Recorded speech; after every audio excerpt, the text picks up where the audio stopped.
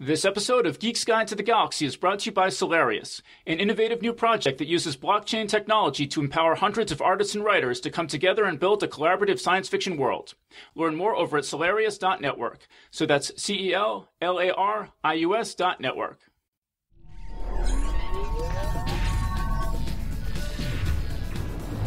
Wired.com presents The Geek's Guide to the Galaxy. And here is your host, David Barr Kirtley. Hello, and welcome to episode 308 of Geek's Guide to the Galaxy. Our guest today is Gordon Van Gelder. He's the publisher of the magazine of fantasy and science fiction, and he also served as the magazine's editor from 1997 to 2015. He's also edited nearly a dozen anthologies, including Lonely Souls, Welcome to the Greenhouse, and the very best of fantasy and science fiction. And we'll be speaking with him today about his recent anthology, Go Forth and Multiply, which collects science fiction stories about small groups of humans, often just a single man and woman, attempting to repopulate the Earth or to populate an alien world. And today's show is brought to you by Solarius, an ambitious new shared world project that aims to combine fan fiction and blockchain technology. Solarius bills itself as an example of the blockpunk genre, which is similar to cyberpunk, but with a more neutral attitude toward technology and a more optimistic attitude about the future. Blockpunk explores the ways that blockchain technology and artificial intelligence might lead to a more equitable and decentralized future, and Solarius aims to put those principles into practice by blurring the line between creators and fans. Anyone can apply to join the Solarius community, and those community members are encouraged to contribute fiction, art, video, or music to the project. The community then votes on which of those contributions to canonize, and works that are canonized become a permanent part of the Solarius world, with blockchain technology ensuring that the work will continue to exist in its original form in perpetuity. In that way, Solarius aims to avoid the sorts of constant retcons and reboots that have roiled other fan communities in recent years. The world of Solarius is a high-tech future in which colorful factions such as Vindix, Rattlers, Stargazers, and Chemics battle over the proper relationship between humanity and AI, and how it all plays out will be entirely up to the community. Authors such as Stephen Barnes, Tananarive Due, Rich Larson, and David Wellington are already involved. And if you want to throw your hat into the ring, you can find out more over at Solarius.network. So that's CELARIUS.network. I also highly recommend checking out the Solarius 2018 reveal trailer, which features some very cool animation and sound design. Alright, so now let's get to our interview. Alright, so we're here with Gordon Van Gelder. Welcome to the show. Hi, thank you. Okay, so you say that this book arose from a recent discussion of Tom Godwin's story, The Cold Equation, so could you tell us about that? Well, it's not recent anymore. This book took, 3 years more to put together. But somewhere or other, probably on Facebook, yet another argument about the cold equations came up. It's like, if 2 years go by without somebody arguing about the cold equations, something's wrong. So I don't even remember what this one was, but it was going on, and it prompted me to grab my copy of the John Campbell letters off the shelf. And I know Campbell's said a few times that he got Godwin to change the gender of the stowaway. And I wanted to find an exact quote from that. And so I'm paging through looking for the quote. And I find a reference in one of Campbell's letters, I think to Sturgeon, about how he tried to do the same thing with the pigs story that he did with the cold equations. And I'd never noticed that before. And I look and say, what pig story is this? So I start poking around, and I don't remember. Cold Equations was, I think, July or August 53, I think. And so I'm looking through issues in that vicinity. And there's a story called On the Care and Breeding of Pigs. And I think it was December 53. And so I take a look at it and figure that's probably a match. So I scare up a copy of the issue. And it's clearly the story that Campbell was talking about. And the story really was a marvel to me. It was just so, like I said in the book, it's like the past is not just another country, it's a whole other world. It was a really compelling story, but it was so different from anything that you see nowadays. It had such a different set of standards and morals or mores, and it was on the theme of repopulation, and it just happened to come along right around the same time that I was at the Worldcon in Texas. It was at 2012, and I was having dinner with some people, and one of them brought up The Queen Bee by Randall Garrett. And she started going on about what an awful, terrible story this is, and it's the most putrid story ever published in the field. And I vaguely remembered it, but I got home and I looked that up, and it's another repopulation story. And the two of them just sort of coinciding got me thinking, this used to be a big theme in the field, and it's sort of completely gone away now. And that's what really started me off on the book. Mm-hmm. I want to set this up for listeners who might not actually even know what the Cold Equations is. It's this story where there's a colony in space that needs medicine, I think, like vaccines or something. And so there's a ship that's going to deliver these vital vaccines. And it turns out that there's a young girl who's stowed away aboard. And the captain has to throw her off the ship because the weight of her on the ship is going to ruin the whole mission. And I guess could you just talk about the long history of people arguing about this story? Well, it's a deliberately controversial story. The gist of it is that the added weight of the stowaway means there isn't enough fuel to complete the mission. And so if the pilot of the ship keeps the stowaway on board, they won't be able to save the lives that they're going to save by bringing the medicine. So the ship captain, and it's a one-person ship, is in the position of deciding, do we keep this stowaway and keep the stowaway alive and fail our mission and all these other colonists or settlers die, or do we throw the stowaway out of the ship? And as I understand it, Campbell, the author of the story is Tom Godwin, and John Campbell put him through, I think, 4 rewrites, had him change the gender of the stowaway to female, and it wound up being one of the most controversial stories, I guess, in the history of the field, because every few years somebody's got to take another position on it.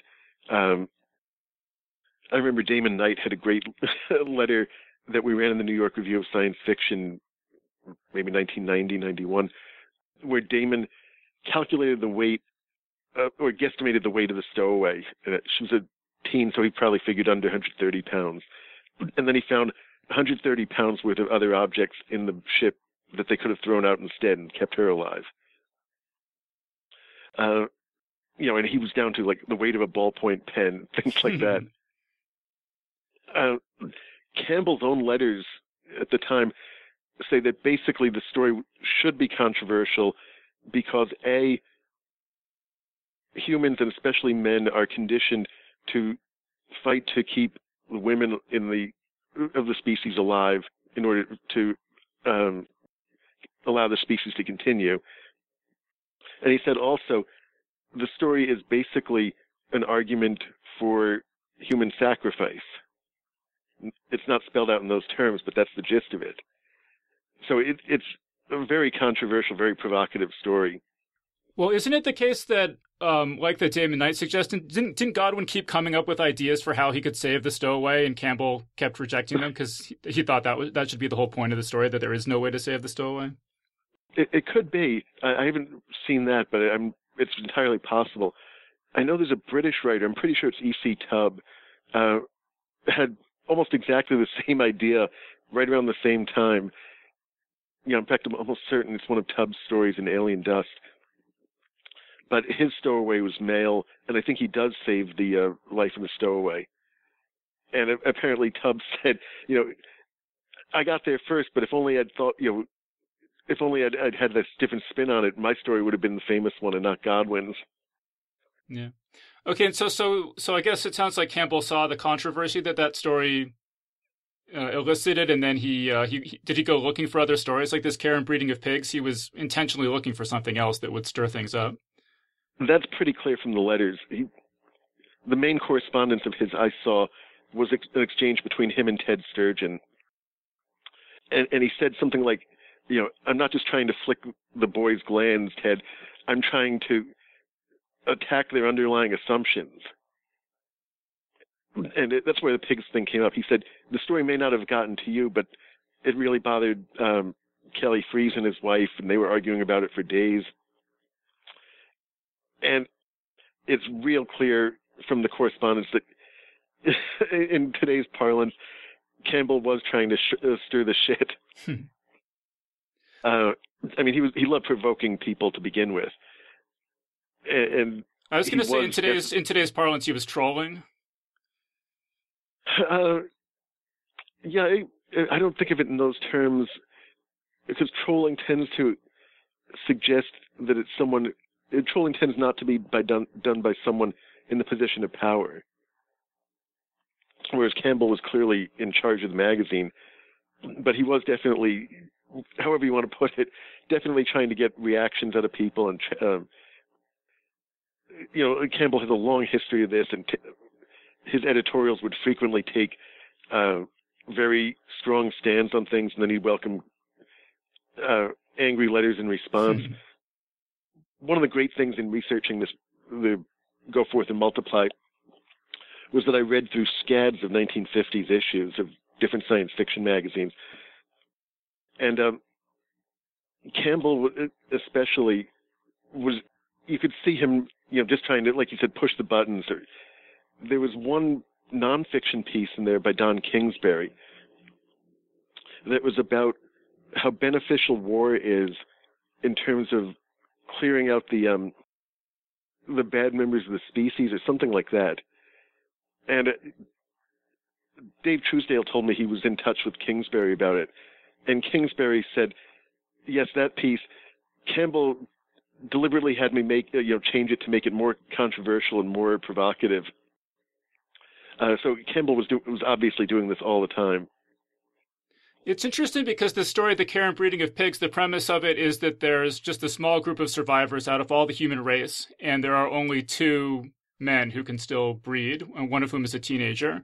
And basically they're going to have the two men marry all the women. There are something like 12 or 15 women or something, and then they're all going to try to impregnate as many of them as they can. And I feel like by today's standards, this story doesn't seem that controversial, especially compared to some of the other stories in this book. That's why part of what I found so fascinating about it, because it was clearly coming from a standpoint, an approach that used to be very common, but is no longer prevalent or all that common in our society. There's a lot of underlying religious assumptions in that story, and the young protagonist is under a lot of pressure, or he goes through a lot of tension about the issue of marriage, as I recall. And the older character, who's basically trying to explain this is how it's got to be, you know how on the farm you used to raise pigs? That's what we males have to be like now. This is animal husbandry here. And the younger character was taking more of a fairly traditional Christian standpoint of saying, no, I believe in marriage and one man, one woman. And the story was such a window into a 1950s mindset that I think largely went out it didn't entirely, it still hasn't entirely disappeared from our culture, of course, but so much of it changed in the 60s and 70s that to look back at it now, it looks so vastly different from everything you read in the majority of science fiction magazines anyway. It's, like I say, another world. Yeah, I guess we should set up that these kinds of stories that you're publishing in this book, these sort of, there's one man and one woman, or a small group of men and women, and they have to try to repopulate the whole species. There had been tons and tons and tons of these stories. I remember when I first started submitting fiction, you would read the guidelines for magazines, and it would say no Adam and Eve stories. Right. And I was just like, what does that even mean? Like, why is that something they have to specifically tell people not to send in? Could you talk about that? I'm not sure where to start. I remember starting out in the 70s and seeing the same thing. I think George Sithers had that in his long standard form letter for when he was editing Asimov's, and he said no Adam and Eve stories. And of course, he'd run some. It was, the flip side of this tradition is that every time you put out, the edict and say, I don't ever want to see any of these, a number of writers take that as a challenge to say, I'm going to sell you the story on exactly what you don't want to see. But, the archetypal story of, it turns out, it's a science fiction story of two characters, and it turns out at the end that his name is Adam and her name is Eve. There were so many variations in that. They grew so tiresome and so cliche so quickly that a lot of magazines started saying, no, we don't want to see any more of those. I remember them fading away by the 80s, and I think Mike Armstrong had a story called something like absolutely, positively the last Adam and Eve story ever. I think it ran in FNSF, if I remember right. But I know it's not the last Adam and Eve story I can think of. But I know that by the time that one ran, the what my daughter would call the meme had run its course. Well, yeah, just to make this clear, so you're reading these stories and you think it's in the present or the future or something, and there's a big disaster and there's only two survivors, and then it turns out that they're Adam and Eve, and the story is actually set in the past, and this is, all humans came from these two characters that you've been reading about. And it just does seem, there's just something about that idea that people who are submitting stories to magazines just can't help themselves to write that. Right. It was one of those stories that science fiction would lend itself to so readily, and newbies would be drawn to it. It's just kind of like, like ants going to a sugar cube. There are various other ones. I remember in the late 70s when video games, moved beyond Pong and got really big. Sithers said he was getting inundated with video game stories too. And I know he ran one, I think it was by Rudy Rucker, and he put a note in there that said, now this is the kind of video game story that we want to see. The implication being all that slush that you guys have been sending in, no, is no good. This is how you do it. But yeah, so there have been all these stories where, at the end you have, an adult man and an adult woman, and they are going to repopulate the human race. And then, but the stories in this book are people interrogating, it seems like, mostly that, that known story framework. And so it's kind of like what a lot of these stories, it seems like, are what could go wrong with that kind of a setup. Yeah, definitely. And I know one of the things I got interested in while I was researching the book was sort of seeing how the concept evolved.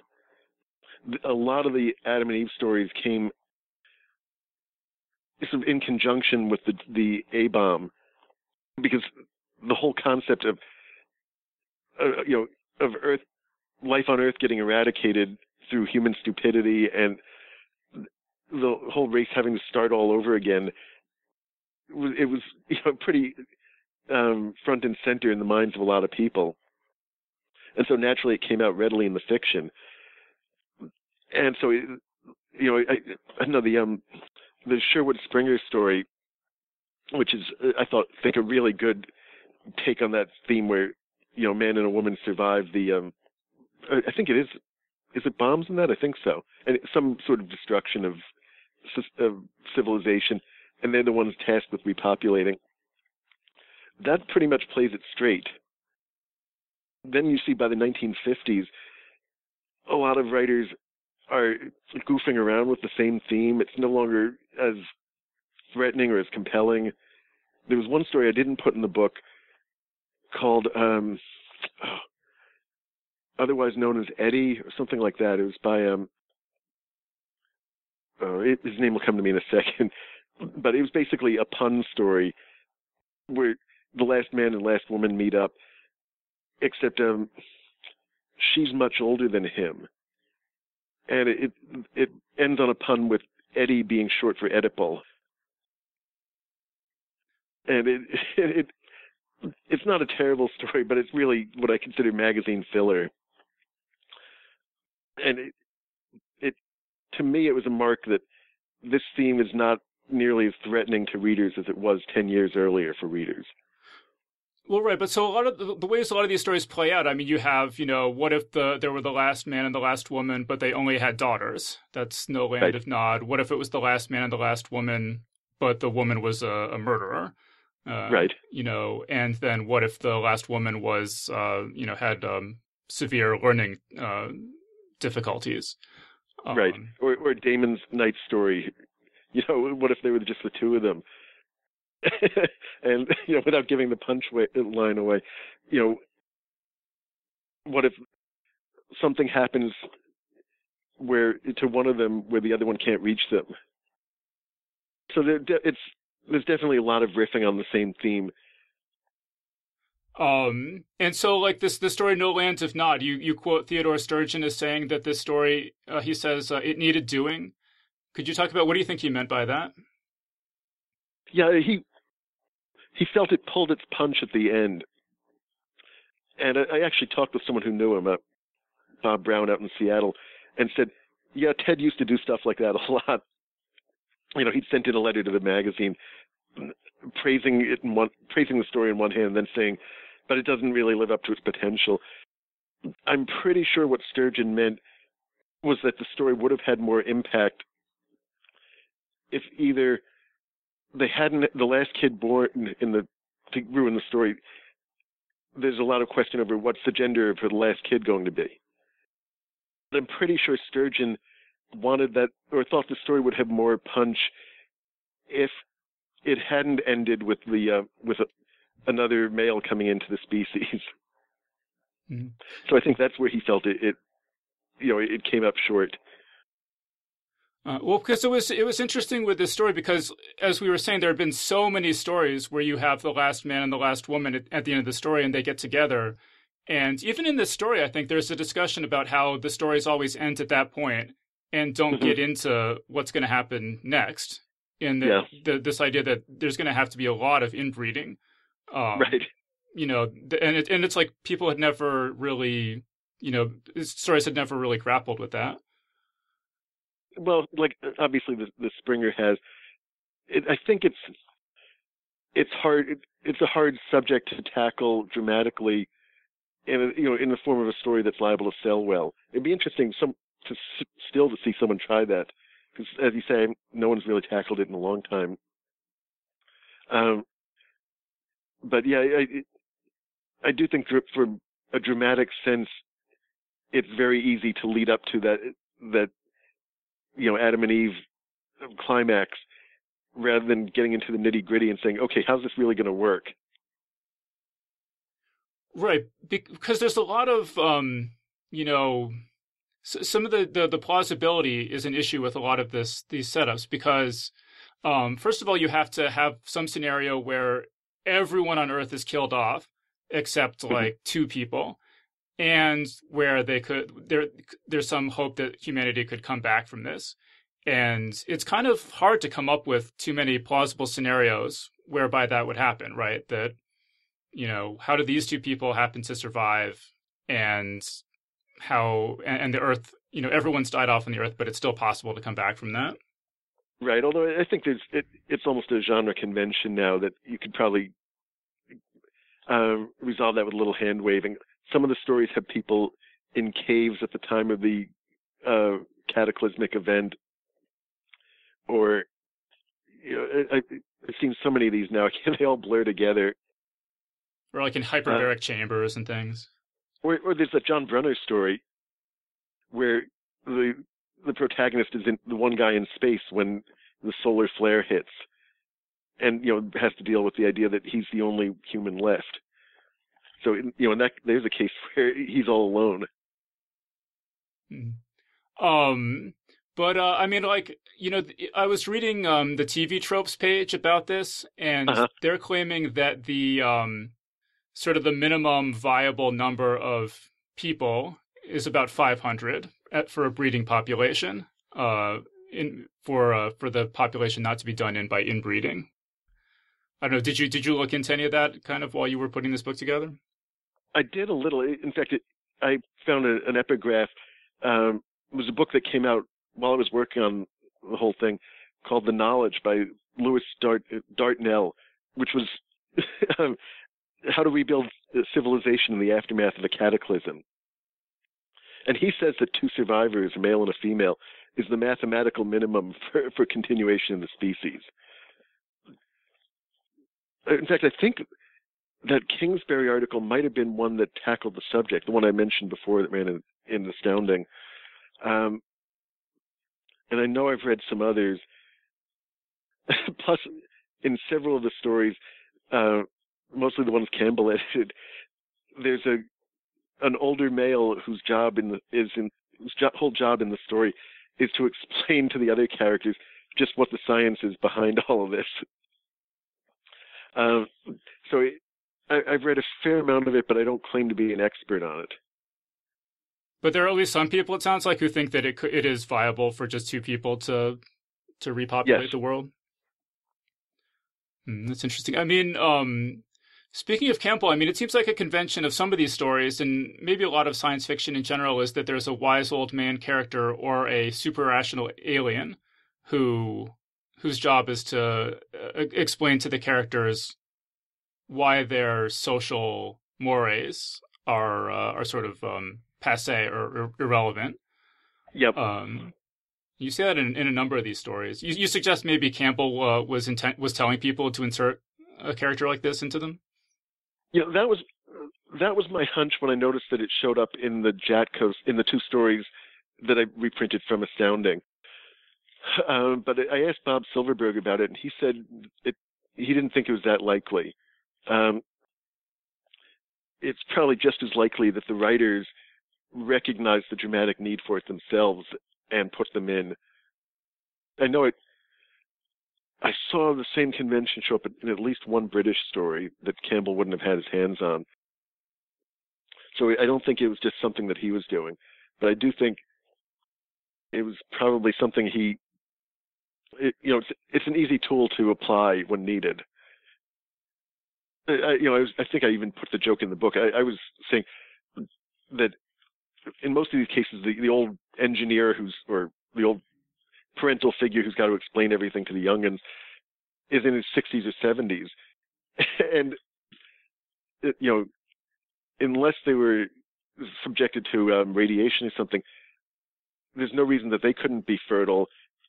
And I'm amazed no one wrote the story where the old engineer knocks off the young bucks and winds up as the only fertile male left in the species. Well, I wanted to mention this story, Another Rib, as an example of the super rational alien kind of playing this role. And so the premise of this story is that there's a crew of survivors from Earth, and they're the last humans alive, but they're all men. But they have an alien aboard their ship that offers to transform any volunteers into women using advanced technology. And this was one of those stories for me where I feel like it would be very controversial today for different reasons than it was when it was written. Yeah, that one, and there was another one that I wanted to use and couldn't, by Bob Shaw, called Call Me Dumbo, which is a similar scenario. I won't get into the whole story now, but that one also involved gender change. And if I remember right, it's been a while since I've reread it, Another Rib. In that one, after they go through the gender change from man to woman, they're capable of giving birth to children, right? Yeah. Yeah, I think it was an interesting science fictional leap to get to that point.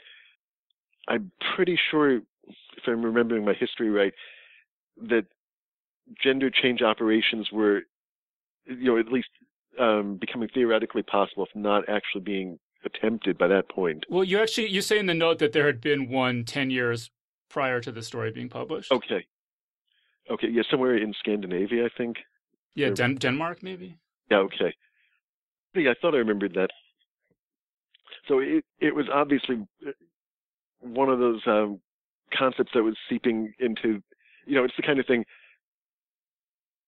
people read in the news, in the newspaper, and science fiction writers glom onto it immediately and say, oh, I can get a story out of that. Right, but one thing I found so striking about the story was that the story is clearly promoting the view that this is that create transforming two of the men into women in order to enable breeding is the right thing to do and the rational thing to do. Yep. But the characters in the story are so horrified by this and express it in such vituperative terms that doesn't feel it feels like just from as you said, something from another planet to a modern reader. Yeah, especially it's from an era when homosexuality was still pretty much closeted. That story is written by Marion Zimmer Bradley and Juanita Colson. And when I was putting the book together, Juanita mentioned in emails that she'd been influenced by that Sturgeon story. A World Well Lost, is that the one? With the one with the birds. And it's from the 50s, and it has the clearest homosexual subtext of anything in the science fiction field for a long time. And I know that was definitely, from what Juanita said, that was definitely on their minds when they were writing the story. The co-author in the book is listed as John J. Wells. Is that a pseudonym? Right. That was it was a pseudonym. Juanita explained why. It was basically an inside joke between her and Marion. Huh. I know Juanita said she wanted to keep the same byline on, but I thought I gave her the full credit in the author bio. Yeah, I may have just missed that. Well, you mentioned the story, the Queen Bee, that your friend said it was the most rightly reviled story ever or something. Could you talk about why it's so reviled? I was just thinking about that. Well, the gist of the story is that a team of explorers or scientists crash land on a planet, and I don't remember what the breakdown of the group is, 4 men and 3 women or something like that. And one of the women, the titular character, basically wants all the men to herself and kills off or arranges for the other women to die. I wish I could remember the plot better. But yeah, no, that's right. Yeah, she murders the other 2 women. But basically, the men are not enthralled with her. She's a murderer, for one thing. But they know they need her alive to, for breeding purposes. So the resolution they come up with at the end is that they decide to lobotomize her. I know that Vonda McIntyre and Joanna Russ both singled this story out in fanzines in the late 60s and 70s and said this is the story they read that made them realize there was no place for women in the field. This was as clear a message to women that this is welcome to the boys club, stay out, as they could get. Well, and even before you get to the conclusion, there's just stunning stuff about the men punching the women in the face to get them to do what they want and stuff. It's just jaw-dropping stuff. Yeah, I know. When I was Kiz Johnson, I think she taught it in Kansas in a course there. And I know she said the thing about the story is that it's all done without any irony or any, sense that. I don't agree with her on this. I think there's one moment where Garrett winks into the wings, but she felt like it's just so overwhelmingly misogynistic, sort of through and through, that it's really hard to fathom by today's standards. And probably hard to fathom by 1950s standards, too. It had never been reprinted before I brought it out again in this book. You said that Joanna Russ wrote a novel that was kind of a response to that? Well, We Who Are About To, which is sort of turning the reproduce to save the civilization theme on its head and saying, no, let civilization die. I'm not going to go through this. But some people thought that she wrote it specifically in response to the Queen Bee. From what I could tell, she was specifically responding to Dark Over Landfall by Marion Zimmer Bradley, which was another one of these columns, or a team lands on a planet and have to reproduce. And Joanna felt that MZB's take on it was that women need to understand that they've got to be the womb and they've got to handle the reproducing side of it. And Joanna's attitude was kind of like, no, doesn't have to be, count me out. That's interesting because there's another story, it's the Poul Anderson story, it's called Eve Times 4, which seems to be just explicitly interrogating the assumptions of the Randall Garrett story. You mentioned this in your notes. When I read that one after reading the Garrett, I seriously wondered if Garrett and Poul had been swapping notes or if they'd been working side by side, in adjoining offices, because the two stories are so similar in setup and execution. Even down to, I think both stories have some kind of like galactic surveyor's rule book or something like that. Yeah. I know the Poul Anderson story does, because that's sort of the punchline of the whole thing, that no, there's no such rule in our book. But a set of guidelines for all the members of the Galactic Explorers crew, that you can do this, can't do that. And Poul Anderson definitely played around with this theme a lot. So I tracked down 5 or 6 stories of his that were some variation or another. He had that novel Virgin Planet, which I think first ran in Galaxy. And there were a couple others. It was clearly something that interested him to mess around with. And the Eve Times 4 one just seemed like his best take on it.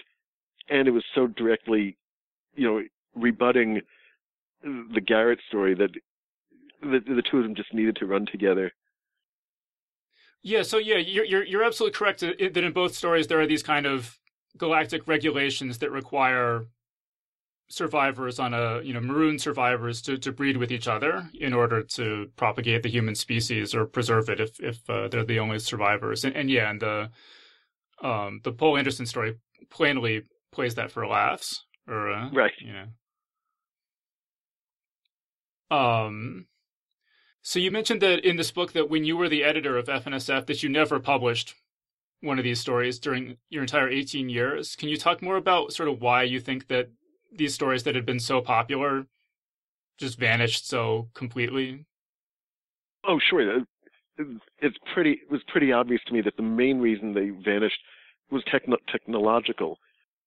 I ended the book with the Kate Wilhelm story about clones, the story where Latham Sweetbird sang, which,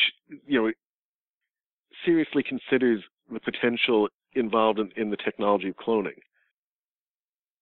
which wouldn't have been around 20 years earlier, but by the early 70s was real enough to. Kate was great at, seeing something in the news and thinking the implications of it through right away. I mention that because by the, into the 70s and well into the 80s, reproductive science had gotten so far beyond what it was in the 50s that, writers couldn't seriously suggest in most cases that one man and one woman wouldn't have frozen embryos in their spaceship just in case of something. The technology had gotten much more advanced. I remember while I was researching it, there was a Jim Kelly story, I think from the mid-'90s.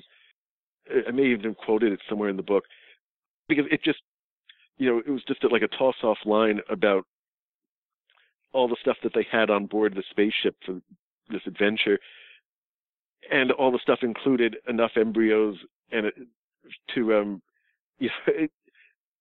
repopulate an entire planet if they needed it, something like that. So it was, by the time I started editing FNSF in '97, it was hard. It would be hard to go back to a 1950s mentality and say, we don't have the technology needed for this kind of reproductive effort, when it was pretty, it wasn't a far stretch to say that we have it now. So, of course, it's real easy to imagine that we'd have it in a few years into the future. So I think that, as much as anything, did away with led this theme, this topic, to disappear from the field. I did see, while I was researching the book, something of a resurgence of it in the last few years, and it's clearly just coming from a more anxiety that climate change or geopolitical tensions are indeed going to lead the world to be wiped out, and how are we going to repopulate if that does happen? So it's obvious that we started in the book with a lot of stuff that is born out of anxiety from the A-bomb and nuclear war, and then that sort of fades away and technology advances, and then we come back around to nowadays where people are still feeling anxious again about the future of the planet and the future of the species. Yeah, well, you mentioned the Kate Wilhelm story, that she was really good at seeing the implications of technology, and even reading the story now that involves cloning. I mean, this story was published in the 70s, I think, 20 years or so before actual cloning, and she has the fact that the clones have shorter lifespans and fertility problems and things like that. Were those sorts of things widely understood by people, or was that a really showing a lot of foresight on her part?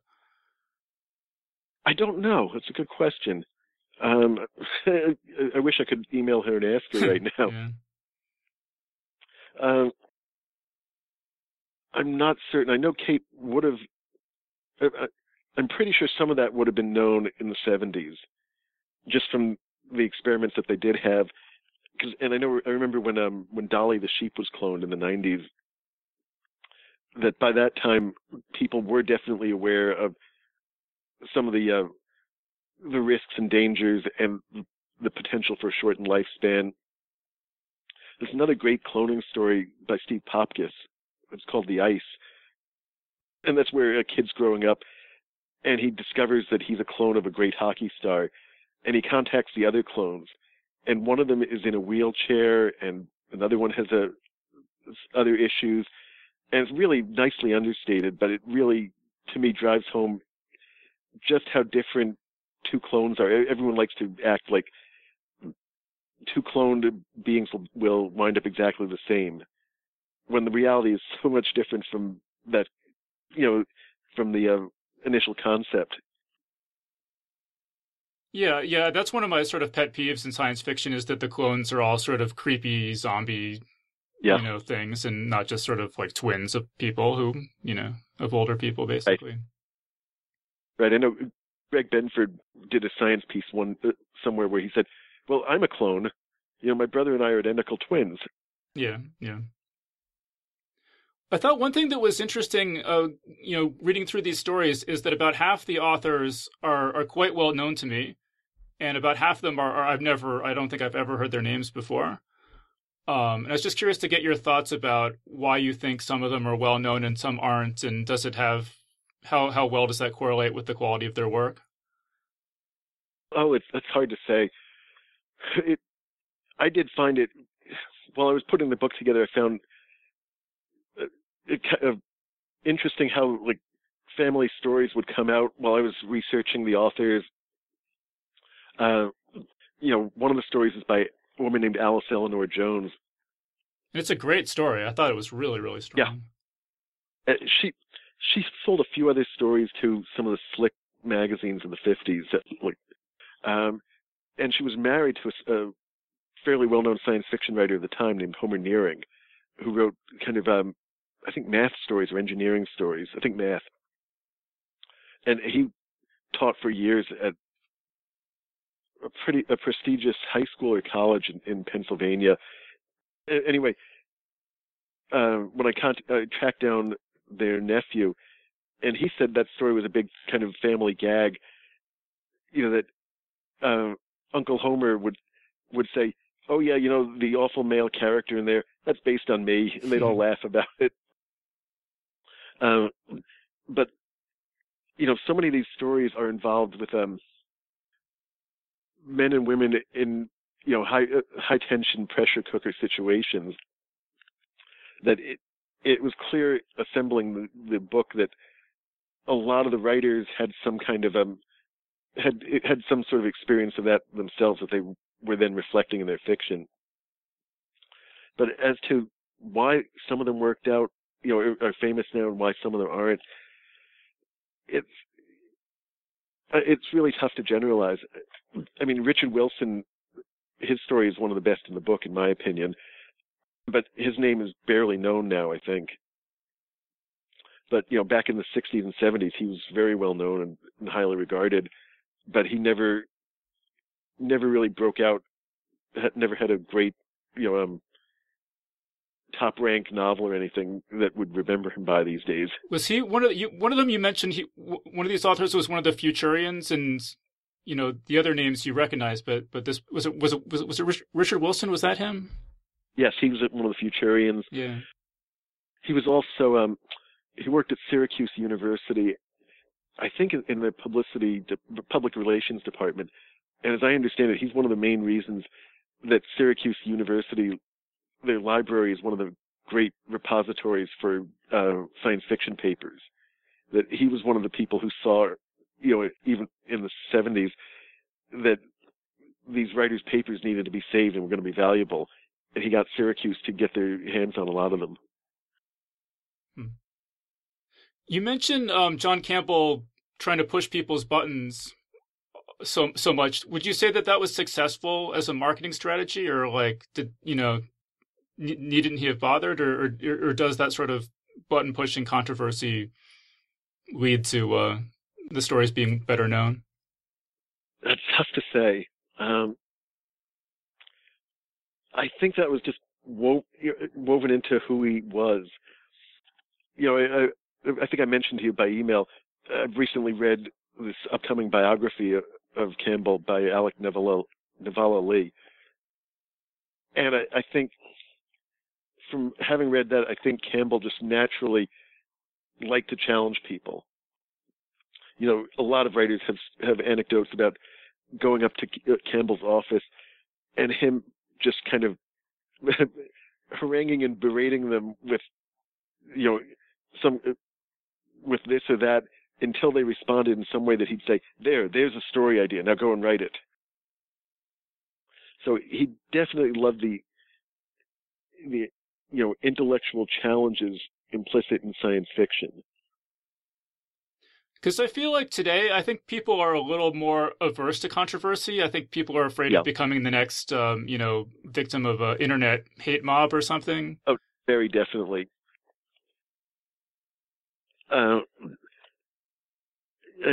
Whether or not it's a good thing is open to argument, but there's definitely in the internet era. Well, I'll tell you an example. I was just reading an interview with Robert Bloch, and Bloch said when he started out writing in Weird Tales in the 30s or 40s, it was just assumed that you wrote a story, you sold it to Weird Tales, it came out, it was on the stands for 30 days, and then it was gone. Nobody thought the stuff was going to stick around. Nobody thought it would be collected in books or remembered. It was, the Reddit of its day. Is Reddit the one, or Snapchat the one where stuff is only up for a day and then it's taken down? Oh, well, Snapchat is theoretically that's how it works. Okay, that it was a Snapchat of its day. Uh, there definitely wasn't the same level of accountability as there is now. And that accountability definitely makes people more averse to doing something that's liable to be misunderstood. I read a biography of Shirley Jackson not long ago, and in the early 60s, she wrote a piece that was meant to be funny for one of the Cosmopolitan and one of the big magazines, Saturday Evening Post, about why I'll never go to England again. And it was kind of riffing on things she didn't like about England. And apparently she got droves of hate mail over it from people saying, "Oh, England's great." And it's the kind of thing where she would have said, "Dude, I was just joking." But I think she wound up even doing up a form response letter and said, if you don't like my, don't shake my tree if you don't want to eat the peaches, or something like that. Huh. I mean, did you have any hesitance about doing this anthology, given how controversial some of these stories still are? I didn't. I did wonder if anyone would respond that way to the book. But I also thought that, hey, most of these stories are 50, 60 years old. Is anyone really going to get that worked up about a story from 1959? It seemed to me that the historic value of these stories was going to be more important than worrying about. I didn't think it was that likely that there'd be an internet mob at my virtual door, screaming, "How could you reprint the Queen Bee? Don't you know it's awful?" I mean, have you gotten responses to the book, like just in general? Not all that many. I did see one person on Facebook making that kind of, Van Gelder reprinted the Queen Bee. Oh, look what that means. But I haven't seen all that many responses to the book in general. It hasn't gotten wide distribution. It's not in most bookstores. And the reviews had pretty much all picked up on what I was trying to do, as opposed to reading it with a sense of, how can I be outraged by this book? Instead of looking at it saying, how did this whole subject evolve, and what were these stories actually doing, or what were they really about? Which is what I found so fascinating about them. So I think by and large the reception's been very good. You mentioned that this idea has had sort of a resurgence in the past couple of years. You mentioned Neil Stephenson's Seven Eves, Right. Chris Beckett's Mother of Earth, Greg Van Eekhout's The Boy at the End of the World, Joe Hart's The Last Girl, and there was a TV show, I actually never even heard of it, called The Last Man. Right. What did you think of those, or how would you contrast them with the stories in this book? Honestly, I can't say that I've read all of them all the way through. So I can't really answer that all that well. I do think it's interesting to see how someone like Neil Stephenson has taken the theme, or Chris Beckett definitely, and definitely brought it up to more up to date. But it's hard to generalize. It's hard to say too much beyond that. You mentioned, too, in the acknowledgments that you thank a bunch of authors that I'm familiar with, like Greg Bear, Kish Johnson, John Kessel, Barry Malzberg, and Paul DiFilippo. I was just curious, did they read this in draft or offer feedback, or like what sort of involvement did they have? It varied. Like, Kish and I talked about the Queen Bee. In fact, she was, I think, helped me track down the first copy of the story of it that I found, that I read. I remember Paul DiFilippo and I bounced ideas off of each other.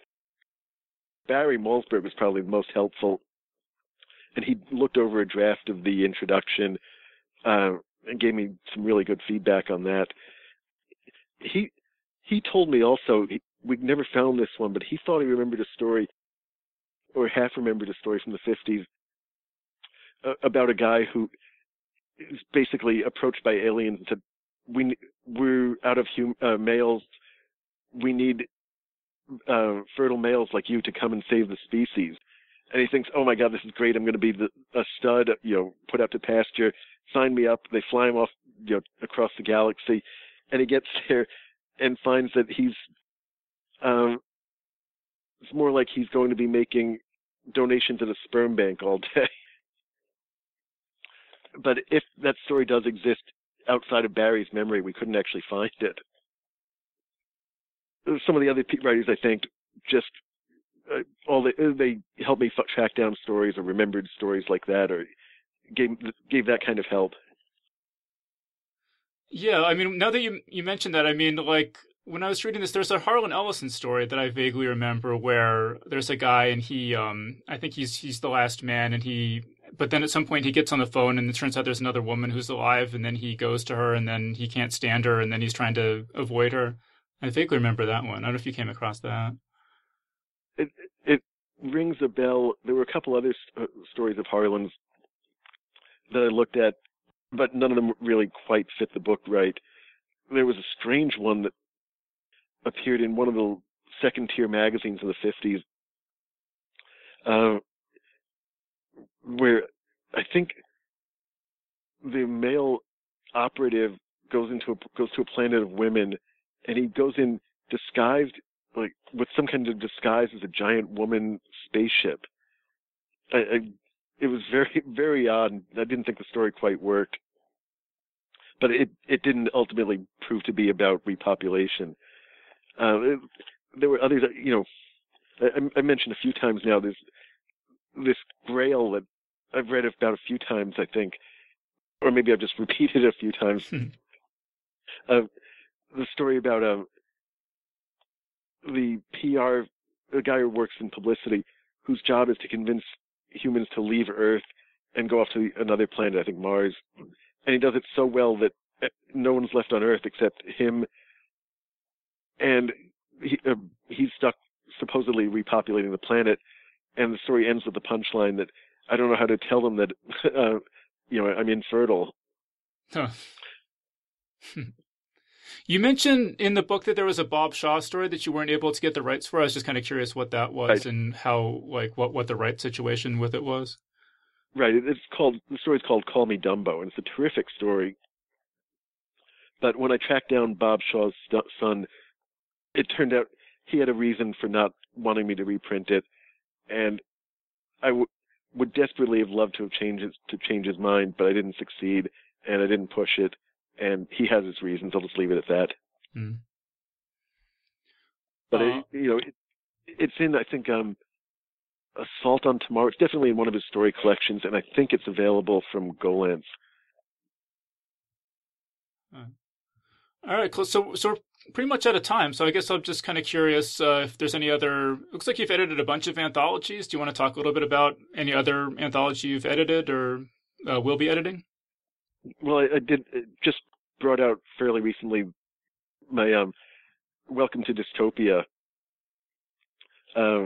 We published it on the 1-year anniversary of Inauguration Day this year, and that's where the repopulation book is clearly a historic anthology. The dystopia book is clearly about now. I very aggressively tried to get the book to be very near future speculations on, of the sort of like, if this goes on with what our current American government administration is doing.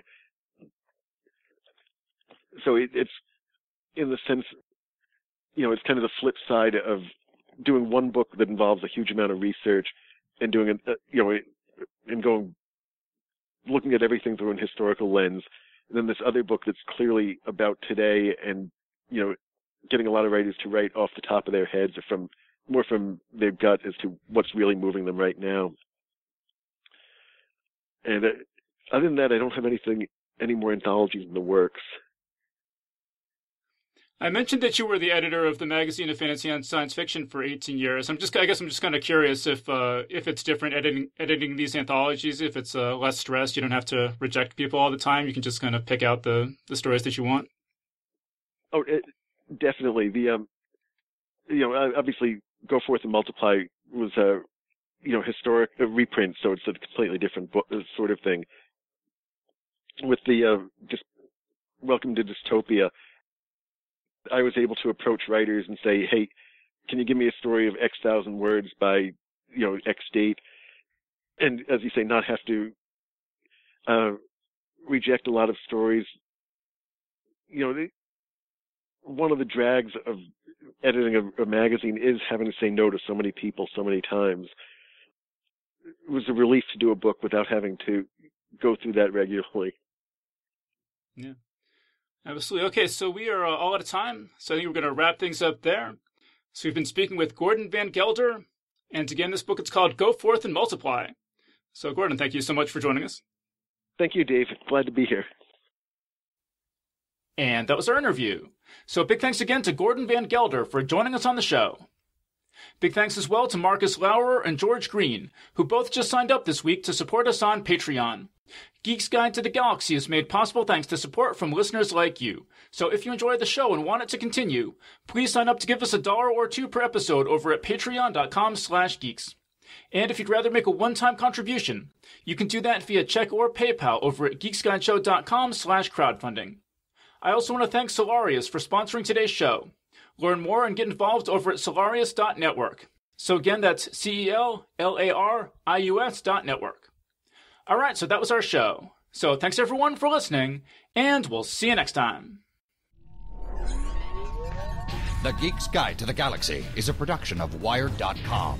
For more information about the show, visit geeksguideshow.com. To learn more about your host, visit davidbarrkirtley.com. Music and voiceover produced by yours truly, Jack Kincaid. If you enjoyed this program, tell your friends. If you didn't enjoy it, tell no one. Thank you for listening.